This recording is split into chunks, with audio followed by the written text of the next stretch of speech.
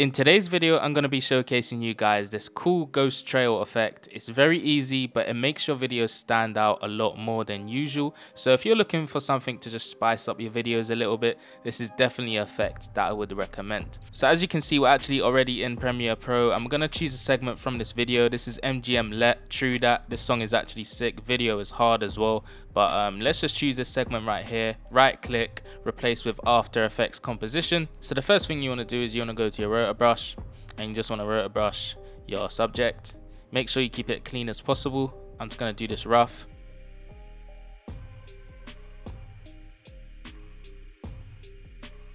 So now I've done my rotor brush, we're actually just going to make sure that each frame is still got our subject highlighted. Okay, so when we click on composition, you can see that is our subject rotoscoped. Okay, so that is the first step. Make sure you do that.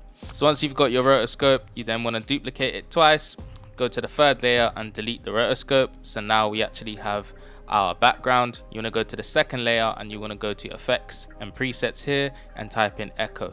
You want to then drag echo to your second layer, and as you can see, we've already got some sort of effect here. If I zoom in, you can kind of see that duplicate there. All right, so what we're going to do is we're actually going to make this just a little bit more cleaner.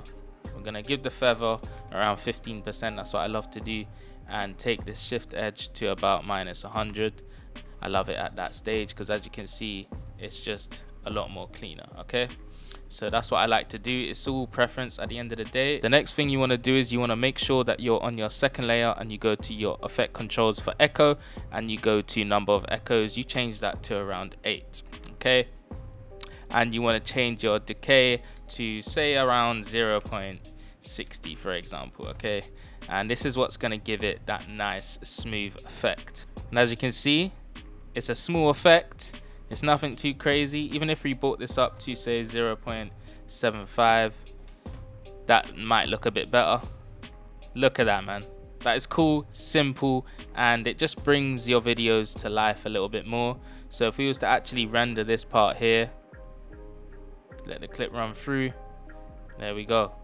Simple but kind of effective, you know what I'm saying?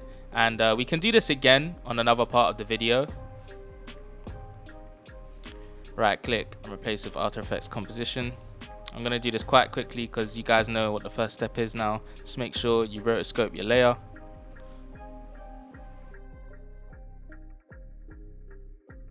Make sure that our subject is selected.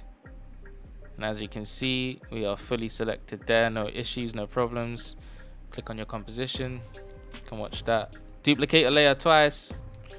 Go to your third layer, delete your rotoscope again.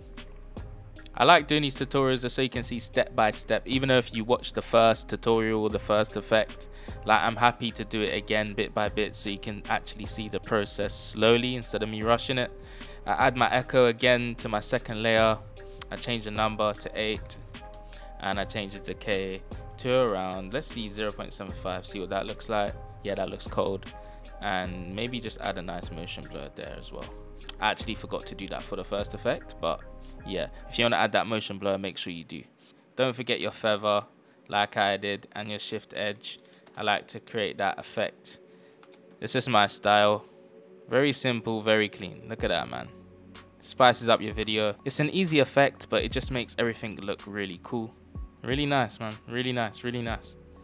So yeah, that is how you do the ghost trail effect. If you guys want more tutorials like this, short, simple, snappy tutorials where it's just, you know, one effect and you guys want to learn that, then feel free to put that in the comment section below if you want more of these. Again, I appreciate everyone's support on this channel. Let's hit 1K subscribers, man. But yeah, guys, I appreciate everyone's support on this channel. We're nearly at 1K subscribers, so if we could hit that before June time, that would be much appreciated. But again, thank you to everyone that's been watching all of my videos and just supporting me in general.